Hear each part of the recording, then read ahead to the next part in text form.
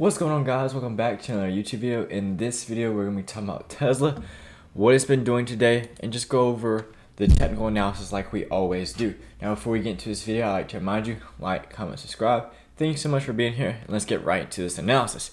So basically, what has Tesla been doing today? Well, this morning it had this crazy push up. Pre-market we were up huge, the overall market was up huge, everything was looking great.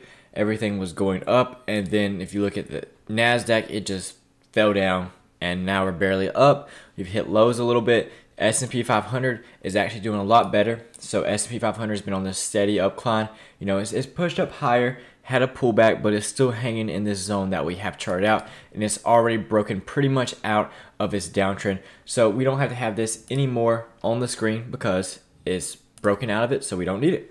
So what I was talking about for the S&P 500, I was talking about it getting above this high right here, and we did it today. All we need to do now is just hold it. Amazing, we got above it. We just need to hold it. Now Tesla, as all of you know, is in the S&P 500 now, so of course Tesla's going to have some influence on this. So when Tesla pushes up, it has some correlation with the S&P 500.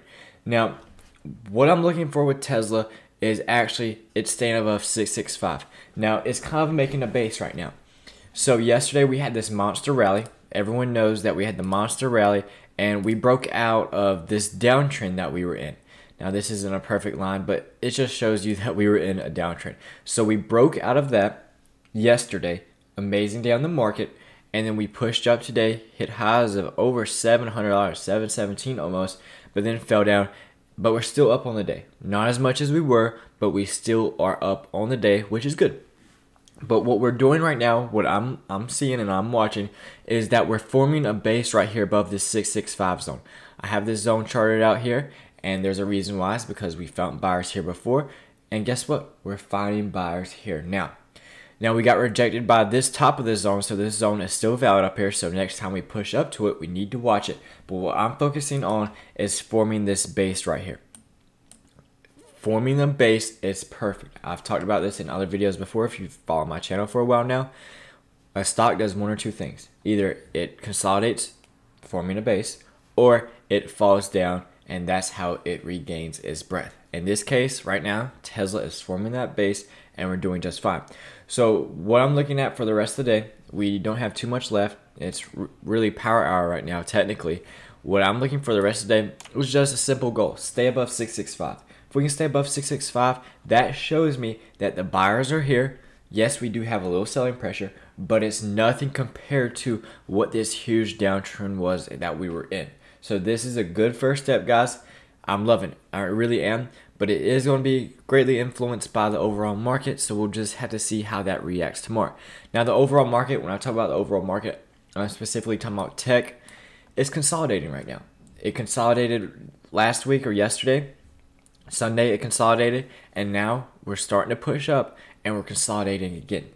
This is what you want to see on the overall market. NASDAQ is doing just fine with this. You know, we pushed down a little bit, but we found buyers again.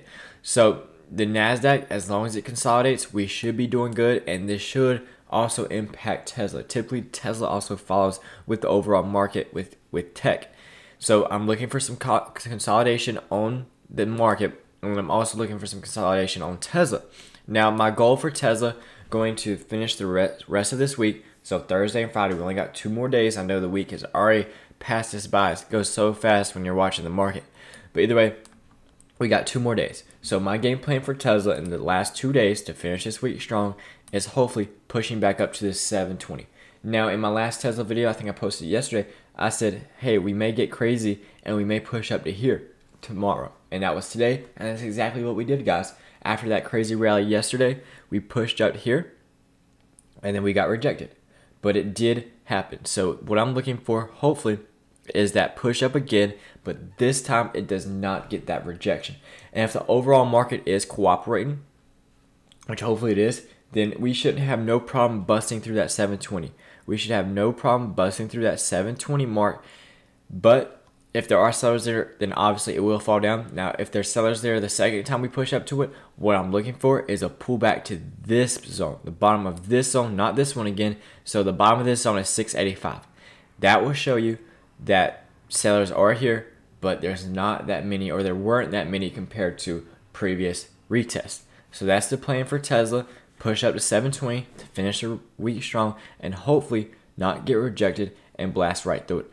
But Tesla's already had an amazing week to start with. It's up a lot. So I would not be surprised if we just consolidate and we don't do a whole much left for the rest of the week. And that's a-okay. That's okay in my books. I wouldn't mind seeing that. Other than that though, Tesla's looking good. It's starting to reversal. It's starting to base out. And I like what I'm seeing. Other than that, guys, I'm going to end the video here. Thank you so much for being here. Appreciate all the support. And I'll see you guys in the next video.